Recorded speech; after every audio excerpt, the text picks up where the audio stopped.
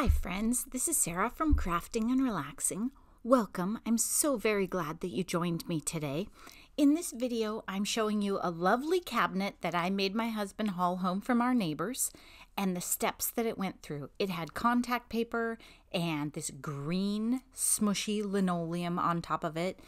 My husband was horrified that I had him bring this home, but it was literally at my next door neighbor's. I mean, it's horrible and it's gross, but it was super close and handy. And look at those drawers. Keep in mind that I'm a DIY person, and when I made my channel, that's why I named it General. It wasn't just about paper. Once I looked at that green top, I knew it had to come off. So I got a putty knife and some various tools and started going for it. If you have experience in home improvement, a small cabinet is nothing, right? I have the tools. There's no reason I can't do projects like this. It's just a matter of putting in the time. And you can see at this point in the video, seems like the sun's kind of going down a little. Then I'm showing you that I'm pulling the back off. You should definitely wear gloves when you do this. Yep, wear gloves. Don't learn bad habits from me. I'm terrible about that. There's loose nails, and what I did was I put the garbage can right next to it. So as I pulled pieces off, I was putting them into the garbage can. Then there was this weird, like, tar paper goop mess under it. I don't know if that's old linoleum or what. It was horrible. Like this, I had to work on, and it was this big mess. And my goal was just to kind of get it thinned down that night and stick with it. So this is what it looked like the next morning. Or that evening when I finished. I had the majority of it off, and it was thinner. And then I got super lucky, you guys. I left that cabinet out overnight, and that was paper, right? It was like this weird paper, and it got damp with the dew, and I scraped it off. I didn't have to use any like stripper or any fancy remover, nothing. I just had to use a little more elbow grease, some putty knives, and it came off. It was gross. It was disgusting and horrifying, but it came off. This is not a project I would recommend you do inside. Look, there we go. Then I'm sanding a bit to clean it up. As I was saying, this is not a project I would recommend you do inside or with small children around. I'm sure there are old toxic products. Here are the drawers after I'd primed them once. And then I'm going to take you over to the cabinet and show you. I didn't get all the adhesive off of it, but I just decided to hit it with some primer and see.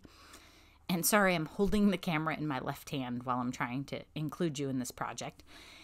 I have home improvement supplies. So I have paintbrushes, I have primer, I have paint.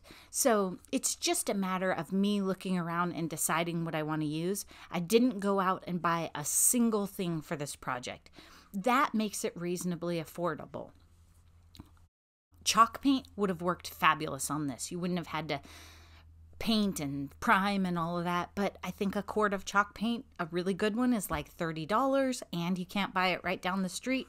So I just thought, well, I'll do it this way. And you can see this is after I had primed it once, and I'm putting the second coat of primer, and I just turned on the camera so you guys could see that section, how it goes from a yellow tone to white at that point. That's water all over my sweatshirt. It was morning, like 6 a.m., and the grass brushed me when I walked by. So you can see I didn't do a great job cleaning it up. I didn't do a great job priming it. I just thought, well, this will either work or it won't. I approached it just like I approach any other craft project. I'm not looking to sell it. I wanted it for more storage. All those cute little drawers and that cupboard, sign me up, right? I mean, as crafters, we can never have too many spaces to store things. And I'm not sure if I'll put this in my craft room. If you saw my recent video, I don't necessarily have a spot for it right now, but the dogs have a giant couch that I don't see staying here long term. Okay, and this is what it looked like when it was primed and ready to go. And I'm just showing you how it looks. Then I'm going to show you what I did with the knobs. I just unscrewed them, took them off. I put them in this box. I messed up and sprayed them with this teal. It took me like literally a minute or two, and I forgot to turn the camera on. Now I'm just touching up with the teal. I want them to be blue but they were like a silver metallic, and I don't have a lot of the blue paint. Andy Mess, my friend Andrea, bought a million cans. I mean, like 4 or 5 cans of this teal, this 2 times ultra cover. This goes on like a dream. Neither one of us are in love with the color. So I just thought I'd use it as a base, and then this Rust-Oleum satin in sapphire. I know you're surprised if you watch my channel. It's like my favorite paint. I have 4 different blue paints, and that's my favorite. So then I let them dry. I came back and checked on them. Yep, they're dry. And actually, I had bark dust blown into the front yard while these were drying, so I was kind of feeling them to see if bark was stuck in them. But they were fine. It turned out fine. And then I'm going to hit them with the blue sapphire. And it doesn't go on quite as well. The sprayer isn't as nice, but it is the most beautiful color.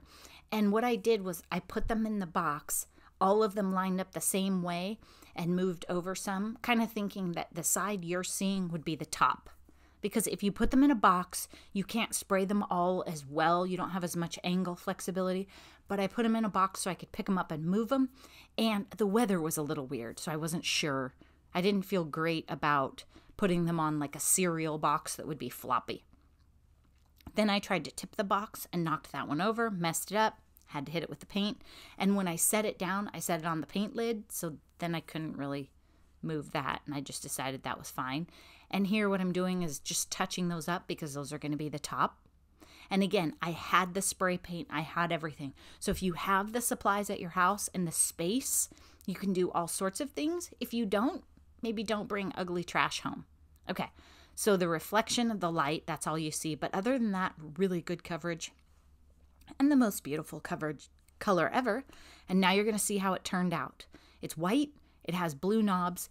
The day that I did it, the color wasn't very good. Like the light outside, it was cloudy when I tried to make this video. It's pretty white. There's a couple spots I need to touch up, but I could put it in a craft room. You know, I'd put so much junk on the top of it. It wouldn't even matter what the top looked like. But the cupboard door, actually, I need to touch up a little. That's where my issues are. It's funny. I got the top perfect and you'll never see it. And again, that's the Rust-Oleum satin that I used on the knobs. And those were just the knobs that came with it.